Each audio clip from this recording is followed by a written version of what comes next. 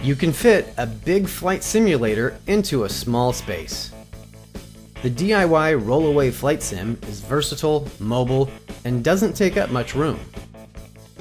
It's a self-contained flight simulator with airplane controls, a modified keyboard, monitor, speakers, and more. You can build it with a joystick and throttle, or yoke and throttle quadrant. Add a modified keyboard, sold separately, or add standard switch panels. Build in wheels for maximum mobility, or simply move it with a two-wheel hand truck. You can install a 24 or 27-inch monitor and still move it through hallways and doorways. You can even leave off the monitor and plug it into your living room TV. Simply fold it up and roll it away after your flight. We can show you how to build a rollaway flight simulator.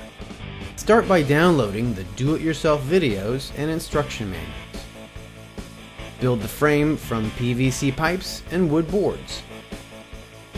Simply buy the materials from your local home improvement store. You can find the controls and computer system at a variety of retailers. It all starts here at DIYFlightSims.com.